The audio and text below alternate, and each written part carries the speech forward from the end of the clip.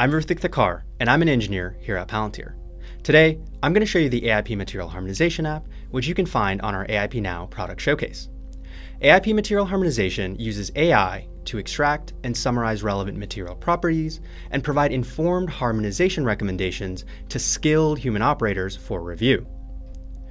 Using AIP to harmonize materials at scale can ultimately help you build more resilient supply chains, unlock true economies of scale, negotiate better prices with suppliers, and more.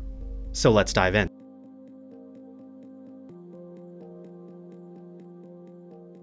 Here, I'm in the AIP Material Harmonization app.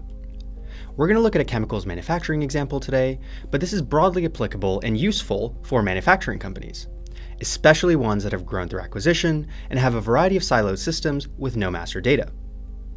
So here's my list of raw materials. The goal of harmonization is to actually create a material group or add a raw material to an existing group such that the groups can then become the source of truth for my organization. For example, I know that I can substitute one material within a group for another if there's a shortage. As you'll see, AIP is able to pull in data from a variety of different sources into a raw material ontology to provide the context needed to harmonize these raw materials. For each raw material, I can see I have a couple of metadata fields, like what source system it's coming from, in this case SAP or JD Edwards. I can also see what the CAS number is. In chemicals, CAS number is just a unique identifier for any sort of chemical substance, but this can easily be extended to other domains. I can also most crucially see what material group each of these materials is associated with. So if I go over to my Harmonized Material Groups tab, I can see I have two existing material groups. And my goal is to populate this page with raw material groups or assign raw materials to existing groups. Here, I can see I only currently have one material, sodium hydroxide, with a group. So let's get to harmonizing. Now, if I filter to see what other raw materials of sodium hydroxide I have, I can see the one down here actually doesn't have a CAS number. Now, in a perfect world, we would have structured information for all of our materials, but in the enterprise context, this very often is not the case.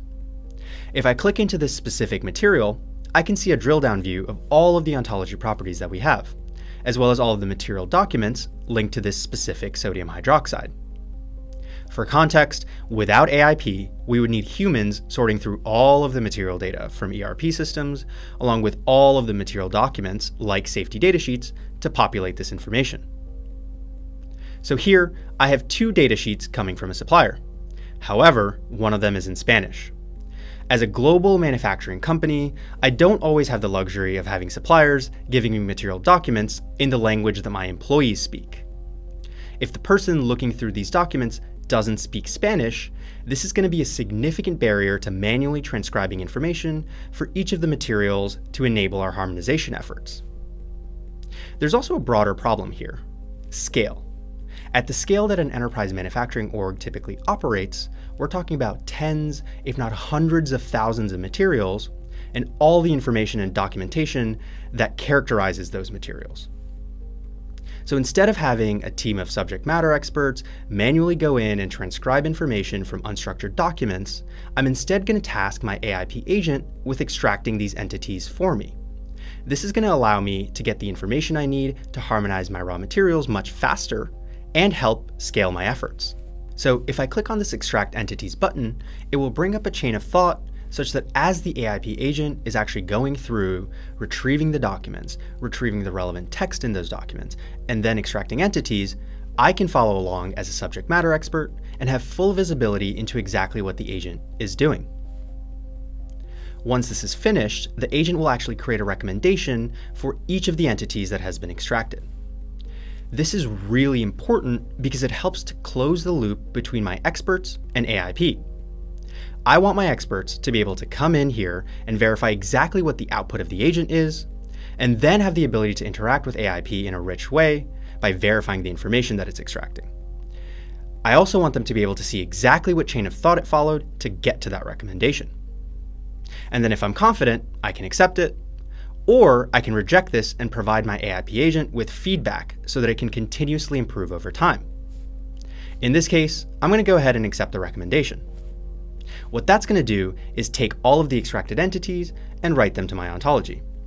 Now, I can always come in here and edit these as the expert if I want to, but this now starts to serve as a foundation for harmonization across materials and allows me to bypass all of the tedious manual tasks of transcribing data from safety data sheets, ones which often aren't even in the language that I know how to speak, thereby saving me a lot of time to focus on things that are more impactful for my company's bottom line.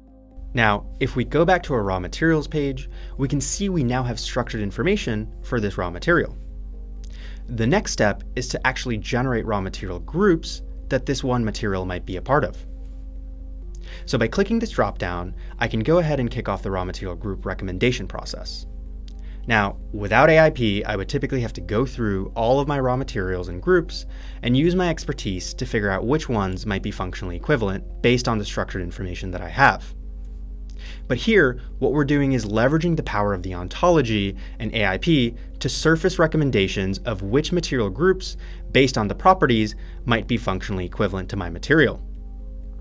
And similar to entity extraction, I can see as the expert exactly what chain of thought the agent is following, such that I have full visibility into the steps being taken. Once that's finished running, I can verify exactly what steps the agent took, and then I can see over here the recommendations for which material groups might be functionally equivalent with my raw material. So here I can see, along with the material groups, what confidence level AIP actually has, as well as a reasoning such that I can actually understand the thought process behind why this material group was recommended to me. I can see calcium hydroxide has a very low confidence, the form and storage conditions are similar, but the material has a different CAS number, which is probably a dead giveaway that this is not actually the same material. So we can go ahead and reject that. Sodium hydroxide 60%, however, looks like the right fit here. I can confirm that based on the reasoning, and once I approve it, it will add my raw material to this material group. I can go ahead and repeat this process for all of my raw materials. In a production environment, what I likely want is for my experts to be able to come in here and just see each of these recommendations from AIP and be able to either approve or reject them. So now that you've gotten an idea of how AIP Material Harmonization works, let's take it for a spin and see what uploading your own documents and adding a new raw material looks like. Let's say I just acquired a new company, and that company has ethane as raw materials. I need to actually add this to my ontology along with the corresponding material information about it. So I'm going to go ahead and upload this document. You can select what type of document you want to add, whether it's a safety data sheet, certificate of analysis, or any other type of document you would like to extract entities from. In this case, I'm going to add a safety data sheet. By clicking Upload Document, I can either choose a file from my computer or just drag and drop it into this box here. So I'm going to add the safety data sheet for my new raw material. This is going to kick off AIP processing the document to fully integrate it into the ontology, which you can read more about by clicking this dialog. The first step is text extraction via OCR. It's then going to generate embeddings, which are sort of like barcodes for your text, which allows the machine to easily identify the pieces of text that are relevant for things like search or giving an LLM text to extract entities from. This helps the LLM-based workflows essentially be more performant. And then the final step is ontologizing the data and contextualizing those documents with all of the raw materials and groups and everything else they're linked to within the ontology. Once the document has finished processing, you'll be able to proceed to the next step. But before you do, you can add some metadata for the ontology, like a document description, who it was uploaded by, what type of document it is, etc. And just like all of the other ontology properties, this is very flexible and can be adapted to fit the specifics of your organization. The next and final step is to now associate raw materials in the ontology with the document that I've just uploaded. Now, like I mentioned, I'm trying to add a new raw material and its corresponding docs. So I don't actually have an ethane raw material in my ontology to link to. So what I can do is click Create New Raw Material, give my new raw material a name, and once I create that, it's going to add an entry into my ontology, which I can then select to link to the document. Now in practice, this will likely be new raw materials coming in via the source systems like ERPs through data connections. But for the purpose of this tutorial, we're going to do this step manually so that you can see what it looks like. I'm going to go ahead and link this to my new ethane raw material that I've just created, and then as a final step, I can review all of the changes that I've made. Once I'm satisfied, I can go ahead and add the documents. Now that we've seen the front end and added our own documents and raw materials, we're going to take a look under the hood to see how the AI magic is actually happening. Let's open up the entity extraction. We're going to land in an application within AIP called Logic. AIP Logic is a developer interface that allows you to build LLM-backed functions. It gives LLMs the ability to access tools and deterministic logic, as well as any of the context and data within the ontology that they need to be operationally meaningful, like for entity extraction, for example. At the top here, we have all of the inputs that we are passing in for entity extraction. So we're starting at a single raw material within the ontology, and then down below, we have the predefined logic that is backing the entity extraction that we saw earlier in the harmonization app. If I go ahead and start opening up these blocks, what you'll see is this is where you can start to type prompts to pass to an LLM and have it do some sort of task. We're first starting by grounding the LLM in its role, and we're giving it a persona, which in this case, since we're looking to do chemical entity extraction, we're telling the LLM that it's an expert at doing entity extraction and harmonizing. We're then giving the LLM access to a specific set of tools. In this case, we want the LLM to extract the relevant text of each of the documents associated with the raw material that we gave it. So we're giving it access to two things. One is the ontology object, which is the document, and we're giving it access to a predefined function, which is a deterministic set of code that we've defined which allows the LLM to extract just the relevant pieces of text from each of the documents. This is based on the query that we're passing it. So here you can see the specific query that we're giving it. It's just the ontology properties that we're looking to extract from the document text. You can add any properties that you like. For example, I could add flammability and then define it and give the LLM context on what that property means. I can tell the LLM this just means whether the material is flammable or not. And what this is going to do is modify the specific text that the LLM retrieves from the documents for entity extraction. Whatever text is retrieved, we can then output as a variable that we're giving the name relevant text here, and we can define what the output type is going to be. This is really important, especially when you want these outputs to be interoperable with existing systems that expect a specific format. In this case, we're just outputting a string, but this can be any type of primitive or even an object or object set. From here, we're taking that relevant text, once again grounding the LLM in a role and persona, and then we're having the LLM go ahead and actually extract the specific entities that we care about from these documents based on the relevant text. So once again, here I'm going to add in flammability and give the LLM context on what that actually means. We're also giving the LLM an expected output format. In this case, this is just a simple JSON, such that we can use this to create entity recommendations downstream. You could easily modify this to fit a specific format that might make this interoperable with a system that you might want to push this data out to. So the idea here is you can set expectations on the output such that the output is actually meaningful beyond just being a chatbot. We're then taking those extracted entities and once again outputting them as string variables. And then finally, we're taking those entities and creating a recommendation. In this case, we're applying an action and then having that surface back up to the user.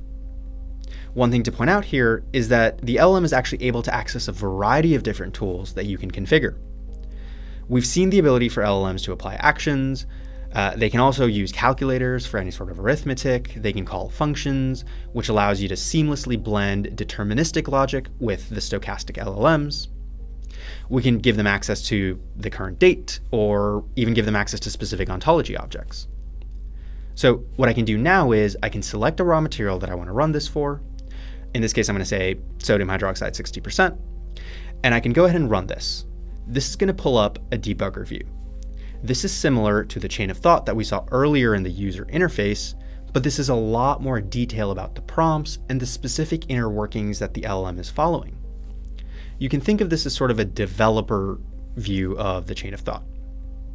And so once again, we can follow along, we can see what ontology objects the LLM is retrieving, and all of the steps that it's following.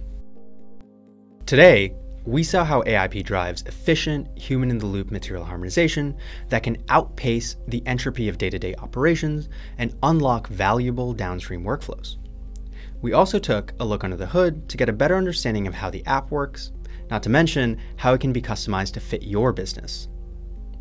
While we focus specifically on harmonizing raw materials today, you could easily extend this to other domains, including products, BOMs, customers, or vendors.